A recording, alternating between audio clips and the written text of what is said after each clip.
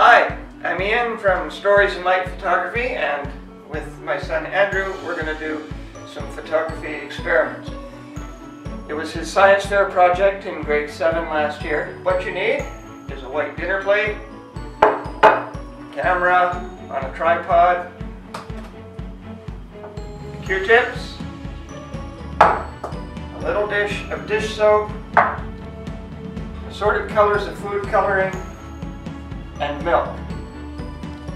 Okay, so we're going to begin.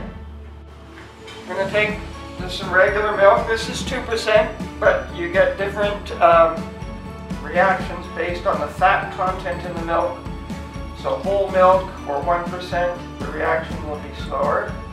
They just fill up the dish, the dinner plate a little bit, maybe 1/4 inch, 3 or 4 millimeters. Andrew's going to put in some food coloring. Take 4 different colors. Just put a little drop close to the center, a few drops of each color.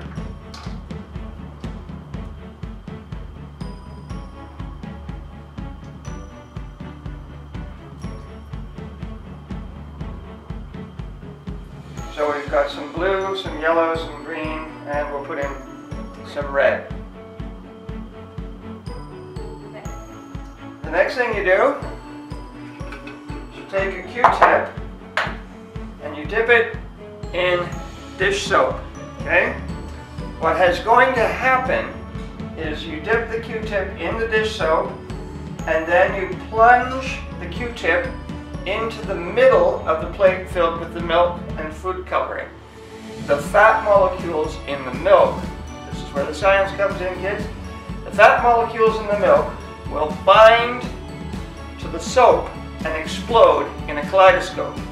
So we're going to switch over now to a different camera. We're going to show you what happens, and then we'll show you some of the pictures we captured. You can see the plate with the milk. We've got different sorts of food coloring. I've got my camera set up in burst mode because the reaction is pretty fast and cool. So I'm going to be taking 6 frames a second. And Andrew is, let me make sure I got the camera pointed at the right part. We're using an 18 to 55 millimeter lens, Nikkor. Okay, Andrew's going to put the dish soap on a Q-tip into the 3, 2, 1. Boom! As you can see, the fat molecules are binding to the food coloring and making it move in different kaleidoscope patterns. As you can see, I put the blue food coloring in already. A few drops of yellow.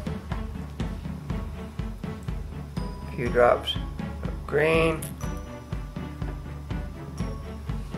And a few drops of red. Just pull back a little bit on the video here so you can see more of what's going to happen. We dip the Q-tip in the dish soap. We're going to plunge it right in the middle. Here we go. You can see how everything explodes in a kaleidoscope. You can go over here. A little more dish soap over there keeps it moving again. Dish soap down here, a bit over here. Mixing it around. You can also stir it up a little bit. That gives you a nice swirling color pattern. There's more science behind this, which you can look up on the internet. But there's a cool little photo project. And we're going to take some photos now and maybe some macro stuff and enjoy. Give it a try at home. Thanks for watching.